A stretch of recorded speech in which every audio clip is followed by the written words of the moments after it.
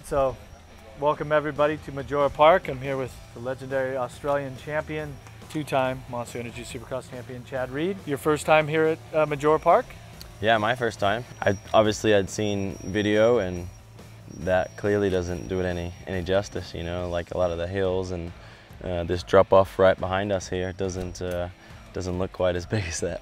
So you've had a chance to ride the track here. What's your thoughts? There's been some changes to the track here in 2016. Yeah, I mean, the track feels fun. I mean, I'm like to consider myself as old school. It's not a GP prep track or AMA national prep track. It's just what I call old school Italian, and I think that's fun. You know, that's the year I was here doing GPs. Every time we went south of France or to Italy, it was just always just rock hard and took a unique riding style. It wasn't just you know, the normal that we get. So for me, it's kind of refreshing to come and have a challenge. Some of the sections on the track are new, some of the sections are old, like the massive drop-off here at the beginning part of the track. What's that like on a motorcycle to come out of the turn and launch down that hill? Yeah, I mean, it's like you rode it yesterday. It's not like you come out, you know, you're barely on the throttle coming out and you drop halfway down. So I'm glad that I'm getting the chance to ride here in 2016 and not in '86. Certainly, the suspension on your Yamaha would have been much better. Exactly. Now it's much better now than. I'm happy to do this 30 years later. So yeah, I couldn't even imagine going down there on an '86, you know, bike back in the day. Do you have any memories of the Motocross of Nations here? Have you ever watched the 1986 race? Have you ever watched it on video or seen photos? I've seen a little bit of more pictures and things like that. You know, since announcing that they're going to have another one 30 years later. You know, I see the pictures, but unfortunately, growing up in Australia and only '86, I started racing. I was 4 years old, so it was a little bit before my time. Now you've represented Team Australia how many times in the nations? It's been a good.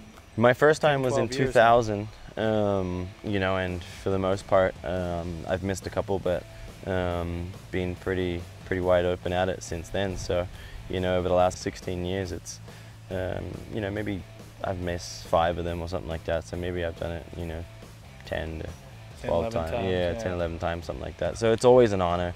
It's an event that you look forward to. I think it's always a lot of work, but I think for the most part, it's so rewarding and it's fun. And the fact that I spent a year here in Europe doing GPs, it's always nice to come back and see some friends and familiar faces. So I love the event. And specifically, tell me about what the atmosphere is like at a Motocross of Nations event. It's so special because each rider is riding for their country and the fans come from all over the world. What's the opening ceremonies, opening laps, things like that like?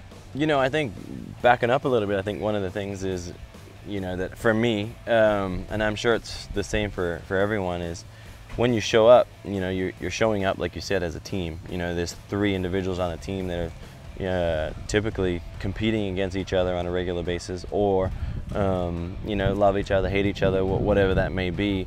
And then suddenly, you know, you're jumping on airplanes, jumping in rental cars, staying in hotels, spending, you know, basically a good part of a week hanging out with somebody that you're you know, typically there thinking, oh man, I want to kick this guy's butt, you know, and now you're sharing information and you're all on the same page, and you kind of find out, wow, that he's actually kind of cool, you know, for that one moment. Yeah, yeah. So I remember my first time, you know, Michael Byrne, Andrew McFarlane, you know, two really I don't know friends. that I would, yeah, I don't know that I would class that we hated each other, but we certainly didn't hang out, we weren't friends. And then to show up at donations and think, wow, you know, like Burner and Andrew, like they're actually pretty cool guys, and you know, it changed the perspective of what you and how you looked at racing. What should the riders expect for the upcoming Motocross of Nations here at Maggiora Park in 2016?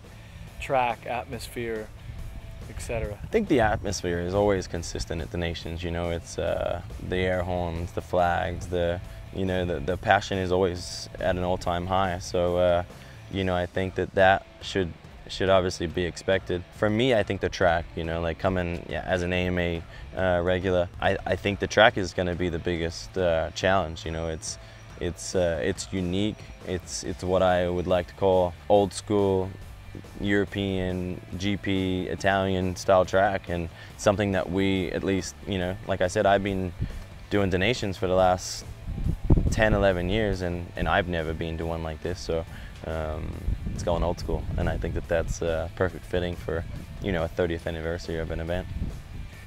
French team last year was amazing.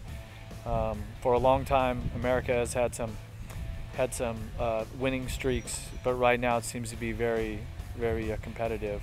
Would you have an early prediction right now? I mean, my early prediction is you know, I mean, it's hard to go by the French team. I think right now is quite strong. As you know, donation it's not about an individual performing at his best. It's about a team and 3 guys coming and showing up on Sunday and performing to their best. And I just think it's hard to go past the French team at this point. My opinion is I don't believe you know, that there's a whole lot of teams that have that complete package on a racetrack like this. Yeah, it's certainly competitive. What do you think this place would be like if Tony Calrelli hole shots the first moto? Yeah, I think, and it's very, very possible. Yeah. All the GPs I see is either 1 or 2, or you know, all the ways up there. So yeah, Tony's a good guy and obviously had a lot of success, and you know, I don't know that he has the complete team to win the overall, but one individual can motivate a team, especially in their home race. So I think for me, I think, you know, as a neutral guy at this point, it'd be cool to see those guys competitive here.